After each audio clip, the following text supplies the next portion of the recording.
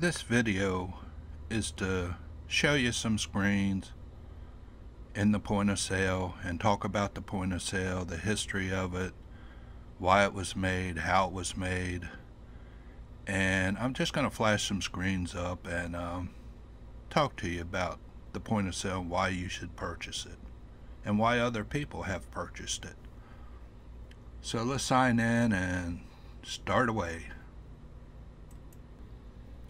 Okay, now that we have signed into the point of sale, I would like you to know that this point of sale was developed at the start in 1997, the same time the O.J. Simpson trial was going on. That's how long ago it was. Now this point of sale has been designed specifically for Windows from the ground up. It's not an old DOS program that's been worked over. This was wrote from scratch for Windows for any size business. We have some very large businesses using our software, and we have some mom and pop. The funny thing is, we're charging the same thing right now for the point of sale as we were in 1997 during its release. We have not raised our price once. And the software company is actually called .do.com. We got that name when all the .coms were real popular. And the name of the software is Rocket Point of Sale.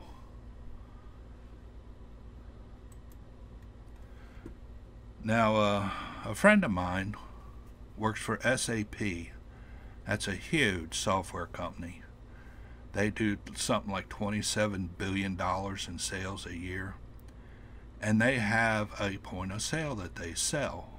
Their point of sale starts out at $250,000, I think he said. And he worked in the point of sale department as a tech support person, so he knows their point of sale really well. His wife opened a little store, and he's a friend of mine for years. He calls me up and says, "Hey, can I get a copy of your point of sale for my wife's store?" And I said, "Sure, I'll give it to you, but you have to do the support on it yourself." And he said, "Yeah, fine, no problem. I do support for SAP." He put the software in his wife's store. After about a month or two, he calls me up and says, "Hey, we have a problem." I said, "What's your problem?" He says, "I work for SAP in their point of sale department." And I said, "Yeah, I know that." He says, "Well, we charge $250,000 to start out with our point of sale. And your point of sale does more than ours does. And you're just a tiny fraction of the cost." And I said, "Holy heck." I said, "Maybe I ought to raise my price to $250,000, kiddingly. We've kept it at the same price as for our base package for the point of sale since 1997. This is the inventory screen here. Another funny thing about our software, there is no limit. If you have a million inventory items, which we do have a couple stores running, mainly distributors that have over 1 million items, and they use our software. Searches are instantaneous. In other words, you can have a barcode reader hooked up to this, scan a barcode, and it instantly comes up no matter how many items you have. Customers, unlimited. We do serial numbers, full history tracking, notes that'll print on the invoice, your different levels, and I'm going through these screens real quick just to give you an overview. Pricing, we have 3 pricing levels: internet price, suggested list, and these screens I go over in detail in other videos. This is just to give you an idea what the point of sale is capable of. Now, people often ask us, what is this point of sale wrote in? Well, it started out with a Microsoft product called FoxPro, and over the years we have switched out a lot of the routines and whatnot with C++ and a couple other languages. We do have some assembler in here, like our search routines assembler, which is very, very fast. And people, the next question they'll often say is, well, how many people do you have using your point of sale? And at my last check, we have a little over 10,000 customers. Now, most of them are in the United States. We do have some in Canada. And believe it or not, we got quite a few in Ireland. We had a dealer in Ireland that was selling it like hotcakes there for a while. It does have where you can throw a switch and everything changes to euros.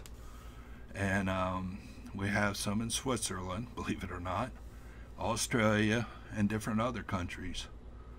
And we have customers here in the United States that I know one customer in particular because I talked to him a couple of times on what they wanted.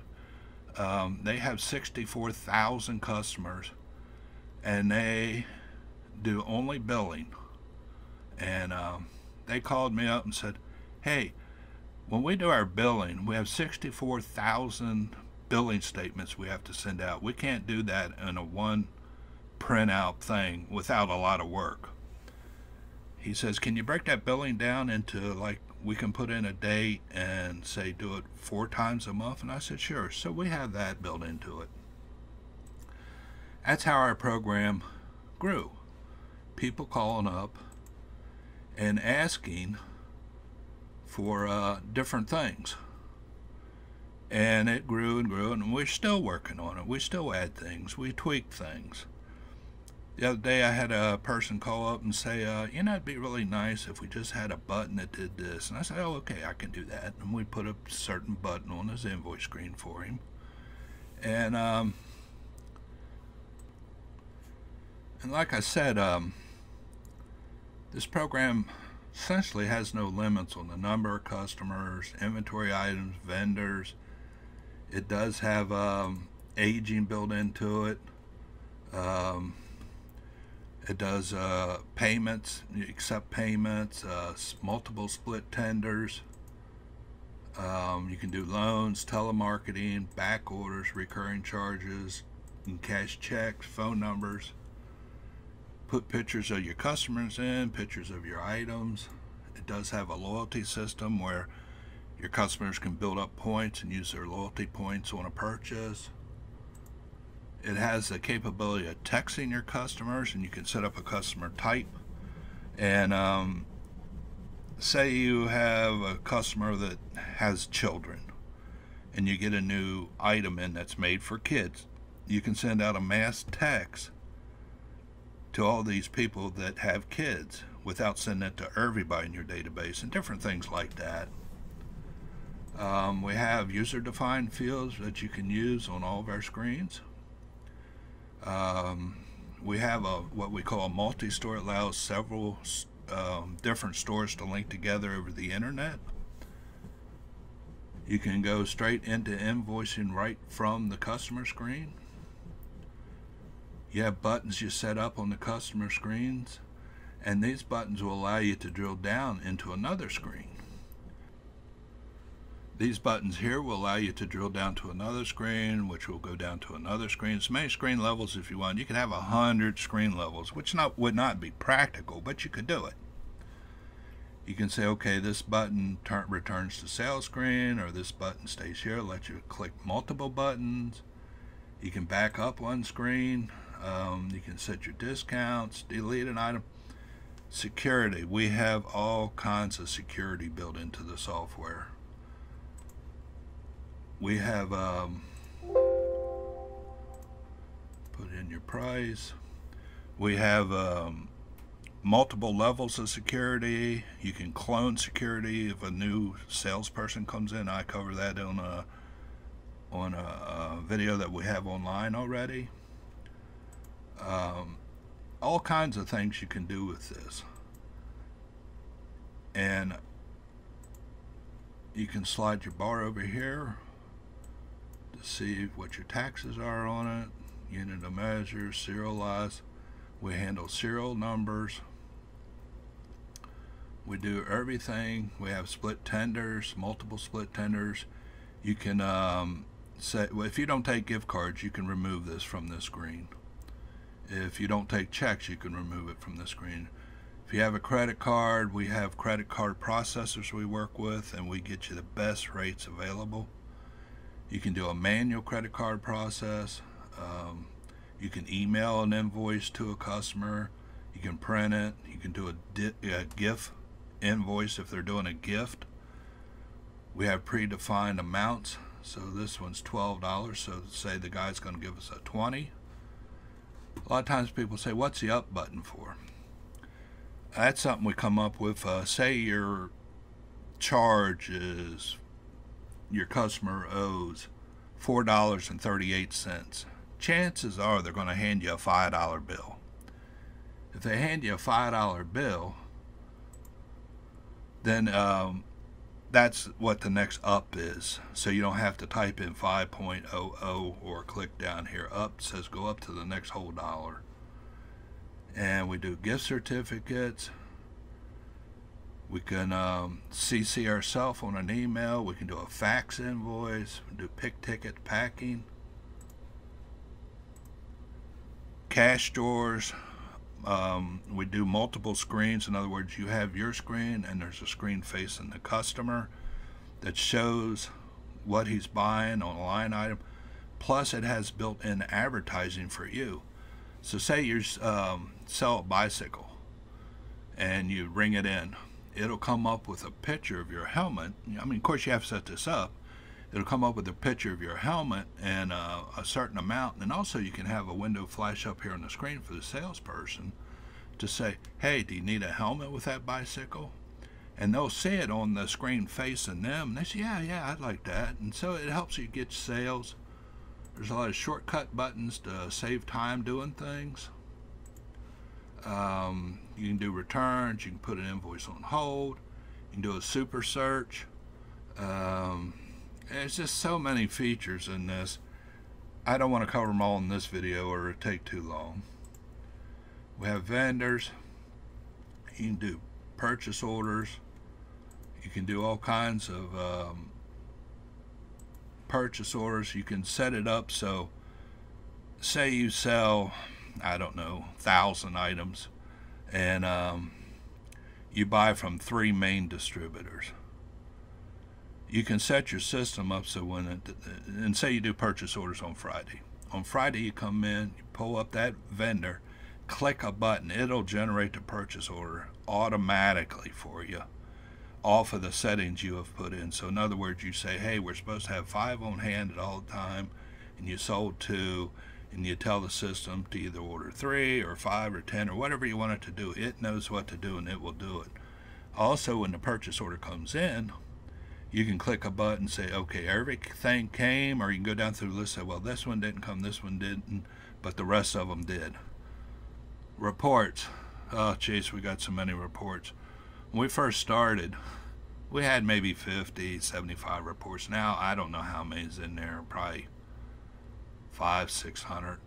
And the way the reports come about was people would call us as using the system and say, wow, we need a report does this, wow, we need a report does that, and we'd write it down, add it to the software, and we have a way to import new reports, send it to the customer, they'd look at it, say, yeah, it's perfect, or oh, can you tweak this a little bit more here? And we have built up so many reports over the years.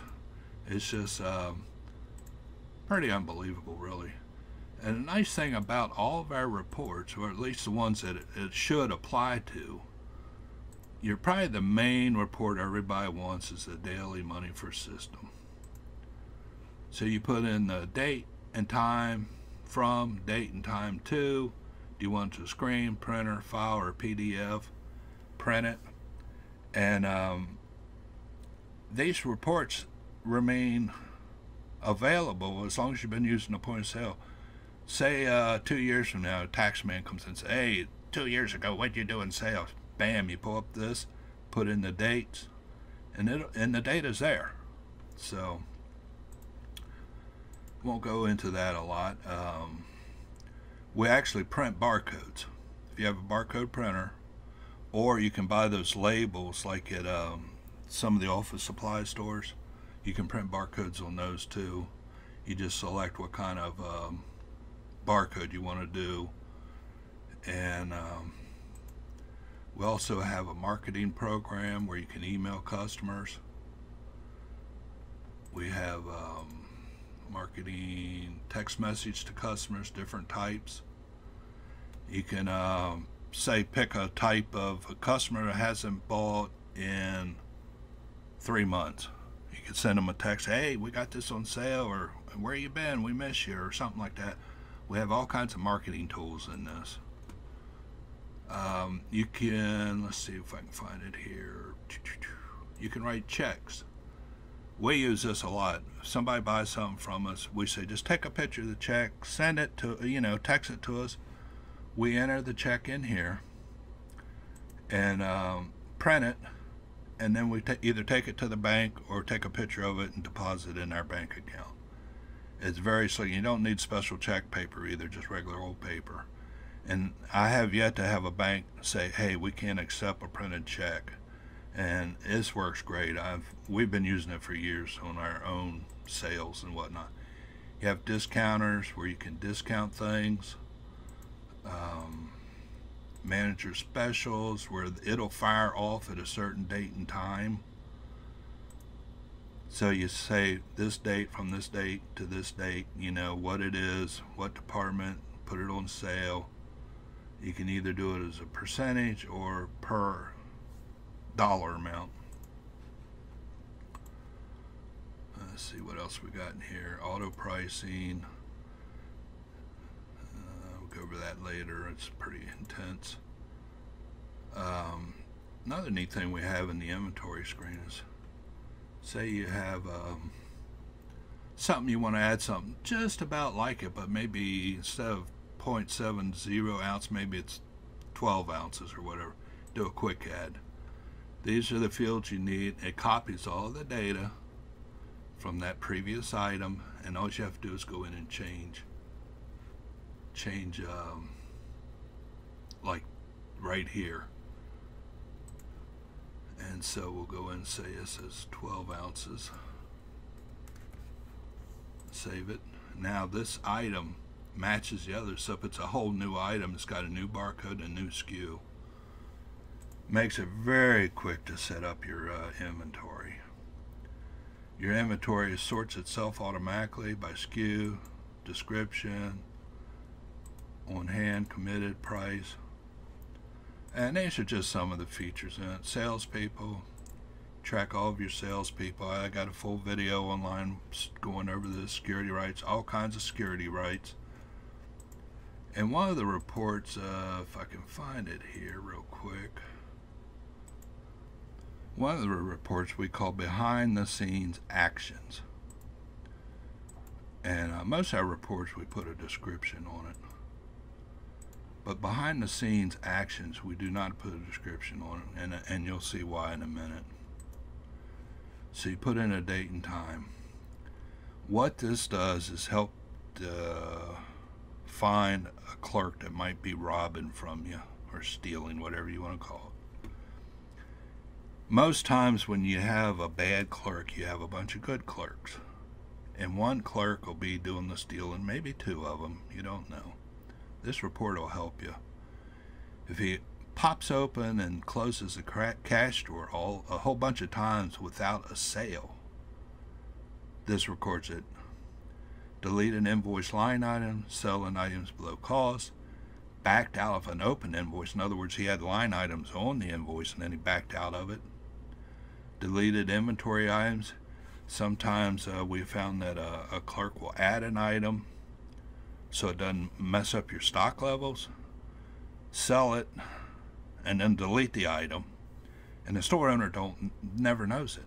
This tells you that happened. Edit a customer prepaid. Clerk has a buddy comes in, he has a prepaid on his account, say $10. The clerk goes in, edits it, makes it $200. The guy buys all kinds of stuff, uses the prepaid up, clerk puts it back down to $10. You don't know where the money went. This helps find it. Selling at negative amounts. This is a clerk will come in, or a person will come in that's a friend of the clerk, buys something for $100, and then he buys something else for $100 and the clerk changes it to -100 or -99. So now the guy walks out with 2 items worth $200 for a buck. First thing you do is run a summary and it shows all the clerks. Then you start looking down through your printout, and then you can pick out a certain clerk to get detailed printout. This is a summary, and then it'll do a detailed printout. Pretty cool feature. I don't know any other point of sale has that. All your reports have security level. All of them start out at A. If you're a level Z, which is the owner and usually a top manager, you can change the report security level, so only people with whatever level from A to Z can print it. Let's see. We have a lot of different data file maintenance things. You can set up inventory templates, and what that does is when you add an item, it'll fill out, and you can set up, say, where were we? Customer template. So say we're going to set up a customer template, and we're in, let's say, Emmitsburg, Maryland, 21727. You have 4 different pricing levels here for customers too. You got your what we call our walk-in customer, maybe a customer you give a discount to, maybe a distributor, electronic, and different levels. Cash only is taxable, tax rate 0.07, tax type, we don't have any of those set up, and country, customer type. And so you save this. So now, remember we put in Emmitsburg. So now if you come into your customer screen, a new customer walks in, you want to add him, just say add, and you'll see it stuffed in Emmitsburg, Maryland, zip code, he's a type A, taxable. That saves a lot of typing when you do a customer. And these are just some of the features in the point of sale. We have probably our biggest customer ever was Avon. They bought 500 programs. We have Fendi using it in 4 of their stores. They only have 4 stores that I know of now. And they wanted a software that would do $1 million sale, because the one they were using wouldn't go up that high, because Fendi's a real high-end store. And they're in Rodeo Drive, New York, and some other places like that, Rodeo Drive in California. And the guy says, will you do $1 million sale? I said, yeah. I showed him. He said, okay, put it in all of our stores. And on our website, we have references of, I don't know how many stores we have on there. Check our our website, rocketpos.com, and you'll see a lot of references on there, people using our software, and some of them have been using them for 20 years. As a matter of fact, we had some that were using our old DOS program we wrote in the early 90s. When they found out we had a Windows version, they called us up and said, hey, I want to switch up to the Windows version. So we've been doing this a while, and I just wanted to give you a little quick overview. So thanks for listening to me and going over it, and you can email us with any questions, and we have many distributors and dealers around the country. If you email us where you're from, we will point you in the right direction. Now, our download is password protected, and so you would have to contact us with some of your information so we can give you the password. Usually what we do is dial in and help you set it up, and then once you get it set up, you can use it just like the real point of sale, and then when you finally unlock it, all your data is still there. So alright, thanks a lot. Hope I didn't bore you.